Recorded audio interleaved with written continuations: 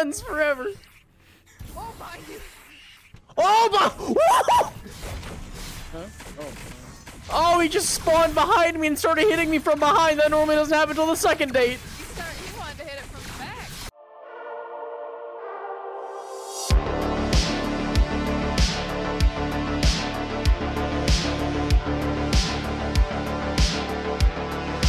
Hello, and today I'm going to be telling you everything that you need to know about Zenith, so let's get right into it. Zenith is an MMORPG 100% inside virtual reality. For those of you unfamiliar with what an MMORPG entails, there's a large open world with different classes and different weapon specializations. As I said before, there are 3 different classes: healer, DPS, and tank. You can also choose between 2 different weapon specializations, which are swordsman and mage. However, there's no need to feel as though you're trapped in a certain class or weapon specialization because you can change them at any point as long as you're not already inside of one of the dungeons. Keep in mind though that when you change, you are starting to level 1, but once you go back to your original, you'll go back to your original level. I have noticed that the developers put in a lot of time with certain mechanics, like how you can craft weapons, craft armor, and even craft different food items that you can use for healing while you're in combat. There is also a looting-based system in the game where you can loot random chests throughout the map, or even loot the bodies of the enemies that you kill in order to unlock things to upgrade your weapons and armor, as well as even find new upgraded abilities of the ones you already own.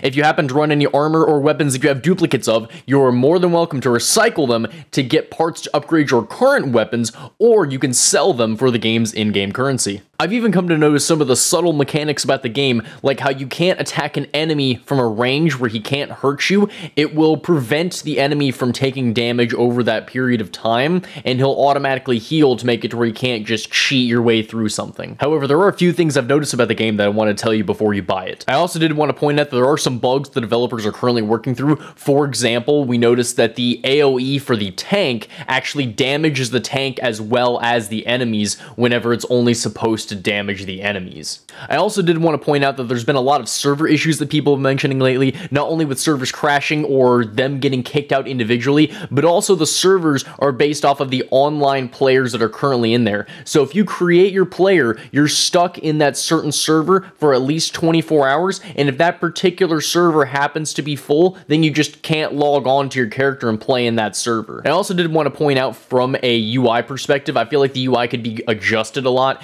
I found myself accidentally grabbing my quick items whenever I was trying to grab to be able to cast spells and things of that nature. So I think maybe pulling everything closer towards you, having your weapons on your hips and your quick items on your chest, something like that, pulling everything closer so that way you can actually perform your moves out in front of you could be something that could be adjusted in the future. But in spite of these issues, I did want to give this game an 8 out of 10 rating.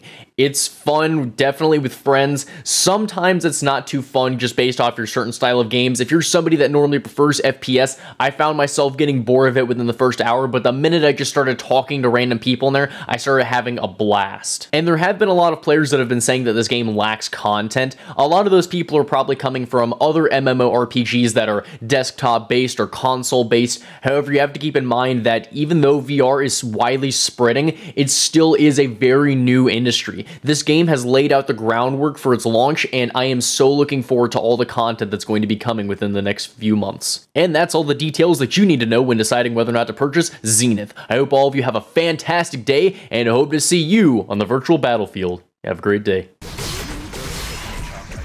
Nice. Yeah! Yes, that's Why did I get awesome. absolutely nothing from this? Oh, were we not doing the group teabag? I think I misread the message there. I'm group sorry. teabag. Sorry.